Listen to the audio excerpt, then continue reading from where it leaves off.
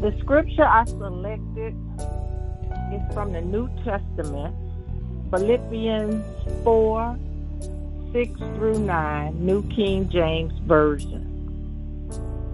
Be anxious for nothing, but in everything by prayer and supplication with thanksgiving, let your requests be made known to God. And the peace of God, which surpasses all understanding, will guard your hearts and minds through Christ Jesus. Finally, brethren, whatever things are true, whatever things are noble, whatever things are just, whatever things are pure, whatever things are lovely, whatever things are of good report, if there is any virtue and if there is anything praiseworthy, meditate on these things.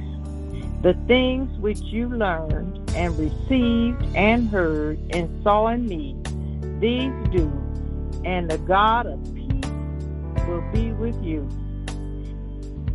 Our word brings us peace today. Let us pray. As we go to the throne of grace, we ask for peace of God. We ask for peace that passes all understanding. We thank you, O Heavenly Father, for all the blessings we have received. We thank you for all your goodness and mercy. We thank you, Lord, for your wisdom and your knowledge.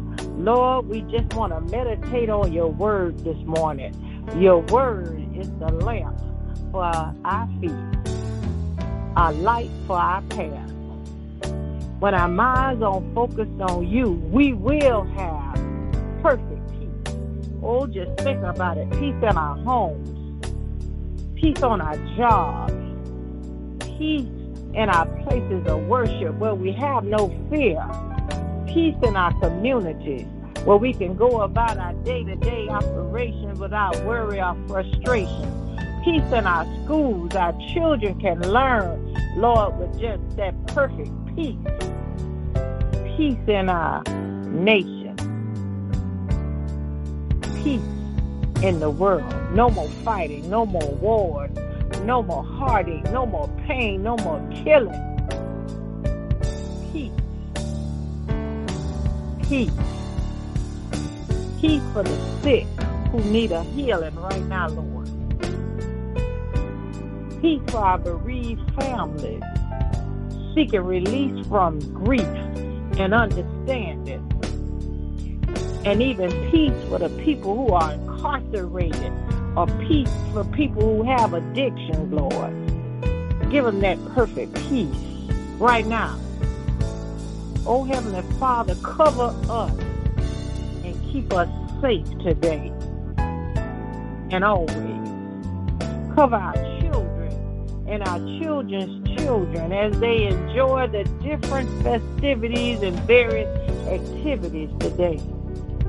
I declare and decree, Lord, that we will have peace. We are standing on your promises. Bind up the evil and give us peace. Peace in our minds. Peace in our spirit.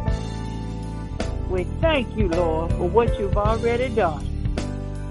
We thank you, Lord, for what you plan to do in our lives. We thank you, oh Heavenly Father, for what you're doing this day to give us peace. In Jesus' name I pray, oh Heavenly Father. Amen. Amen. Amen. Bless each and every one on this call today. I pray you seek and pursue peace today and always. Have a blessed day.